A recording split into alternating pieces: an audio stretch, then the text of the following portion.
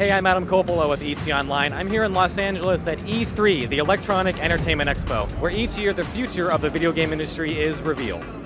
For 3 days, people can sample new products that won't be released for a few months, and some of these gamers happen to be in Hollywood.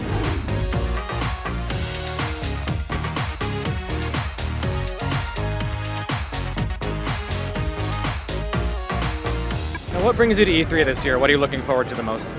You know what? There's always some interesting games. I think last year they did a lot of the console presentations, so this year they've been focusing more on the games. I'm starting a indie game company myself, so talking about that and just seeing what else is out there. I'm a gamer at heart, so it's just great to see what's new. I had a lot of game ideas. With casual gaming, it's hard to pitch ideas, so I said, you know what? I know some great graduates from USC. I have some friends there.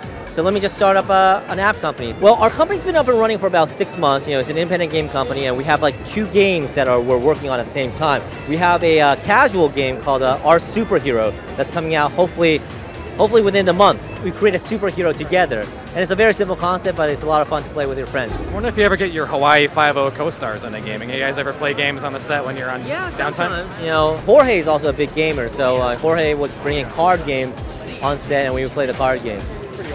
Yeah, it's pretty old school, but it's fun. After graduating college with a computer science and mathematics and a theater arts degree, I worked for Industrial Light and Magic as a programmer.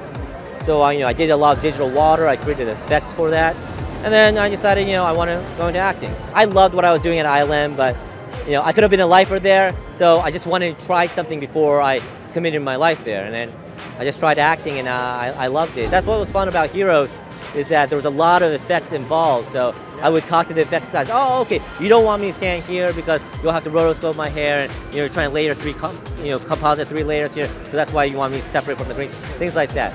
So I got along really well with all those effects guys.